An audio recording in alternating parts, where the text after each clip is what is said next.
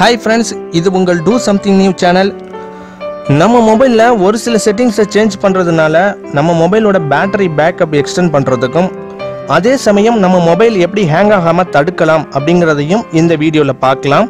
நீங்க இன்னும் Do Something New சேனலை சப்ஸ்கிரைப் பண்ணலனா மறக்காம சப்ஸ்கிரைப் பண்ணி பக்கத்துல உள்ள பெல் ஐகானையும் கிளிக் பண்ணிருங்க. இதுல நாம பண்ண போற ஃபர்ஸ்ட் செட்டிங் என்னன்னு பாத்தீங்கன்னா நாம இன்ஸ்டால் பண்ணி வச்சிருக்க அப்ளிகேஷன்ஸ்ல இருந்து சேர்ற கேட்ச் ஃபைல்ஸ்னால நம்ம மொபைல் கொஞ்சமா ஹேங் ஆயிட்டு இருக்கும்.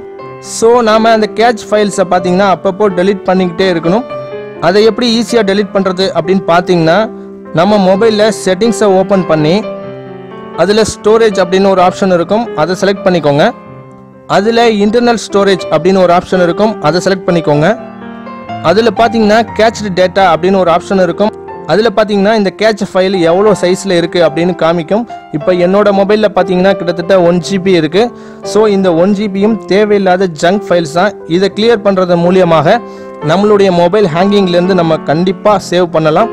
ஸோ நீங்கள் அந்த ஆப்ஷனை கிளிக் பண்ணிங்கன்னா கிளியர் கேட்ச்டு டேட்டா அப்படின்னு ஒரு பாப்அப் விண்டோ வரும். அதில் ஓகே கொடுத்துட்டிங்கன்னா இந்த ஃபைல்ஸ் எல்லாம் டெலீட் ஆயிரும். ஸோ செகண்ட் செட்டிங் என்னன்னு பார்த்தீங்கன்னா நாம் எப்போல்லாம் இன்டர்நெட் ஆன் பண்ணுறோமோ அப்போல்லாம் நாம எத்தனை அப்ளிகேஷன்ஸ் இன்ஸ்டால் பண்ணி வச்சிருக்கோமோ அதில் மேக்ஸிமம் அப்ளிகேஷன்ஸ் பார்த்தீங்கன்னா பேக்ரவுண்டில் ப்ராசஸ் ஆகிட்டு தான் இருக்கும். நாம அந்த அப்ளிகேஷன்ஸை ஓப்பன் பண்ணாலும் பண்ணாட்டியும் அது பேக்ரவுண்டில் ப்ராசஸ் ஆகிட்டு தான் இருக்கும். இந்த ப்ராசஸ்னால பார்த்தீங்கன்னா நம்மளுடைய மொபைல் டேட்டா வேஸ்ட் ஆகுறது மட்டுமல்லாமல் அதே சமயம் ரேம்லையும் மெமரி எடுத்துக்கிறதுனால மொபைல் ஹேங் ஆகவும் ஆரம்பிச்சிடும். ஸோ இந்த மாதிரி பேக்ரவுண்ட் ப்ராசஸை எப்படி ஸ்டாப் பண்ணுறது அப்படின்னு பார்த்தீங்கன்னா இந்த ஆப்ஷன் பார்த்தீங்கன்னா Android 6க்கும் Android 7க்கும் கொஞ்சம் டிஃப்ரெண்ட் இருக்கும். நான் ரெண்டுத்தையுமே இந்த வீடியோவில் கொடுத்துருக்கேன், பார்த்து நீங்கள் அதே மாதிரி செட் பண்ணிக்கோங்க. செட்டிங்ஸை ஓப்பன் பண்ணி அதில் டேட்டா யூசேஜ் அப்படின்னு ஒரு ஆப்ஷன் இருக்கும், அதை செலக்ட் பண்ணிக்கோங்க. அதில் மொபைல் டேட்டா யூசேஜ் அப்படின்னு ஒரு ஆப்ஷன் இருக்கும், அதை கிளிக் பண்ணிக்கோங்க. அதில் பார்த்தீங்கன்னா எந்தெந்த அப்ளிகேஷன்ஸ் எல்லாம் பேக்ரவுண்டில் ப்ராசஸ் ஆகிட்டு இருக்கு அப்படிங்கிற லிஸ்ட்டு வரும்.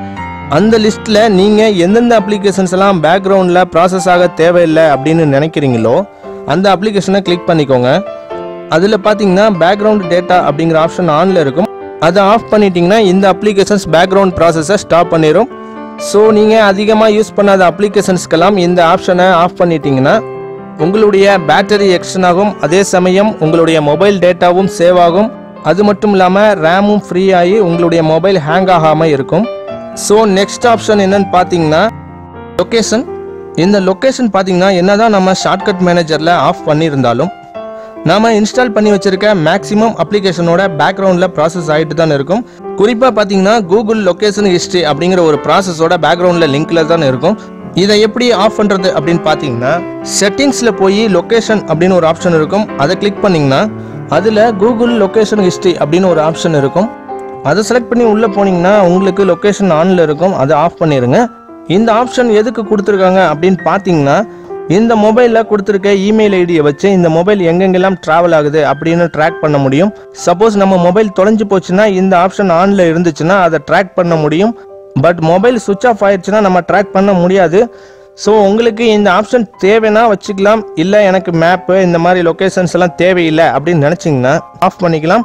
இந்த மாதிரி ஆஃப் பண்ணுறதுனால என்ன பெனிஃபிட் அப்படின்னு பார்த்தீங்கன்னா உங்களுடைய பேக்ரவுண்ட் ப்ராசஸை நீங்கள் ஸ்டாப் பண்ணுறதுனால உங்களுடைய ரேம் மெமரி இன்க்ரீஸ் ஆகும், அதே சமயம் பேட்டரி பேக்கப்பும் எக்ஸ்டெண்ட் ஆகும்.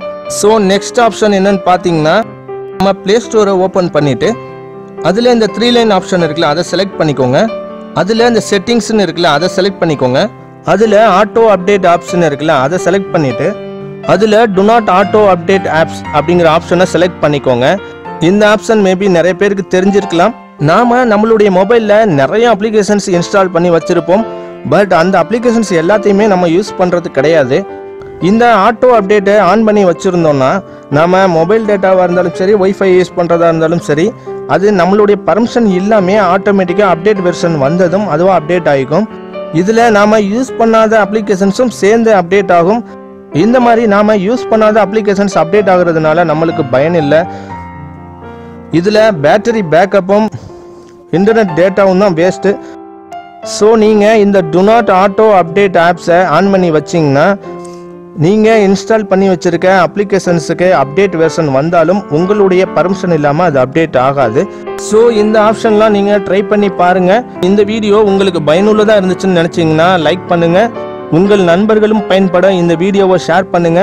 மேலும் இது மாதிரி பயனுள்ள வீடியோக்கள் உங்களை வந்து சேர மறக்காம சப்ஸ்கிரைப் பட்டனை கிளிக் பண்ணி பக்கத்தில் உள்ள பெல் ஐக்கானையும் கிளிக் பண்ணிருங்க. Thank you friends.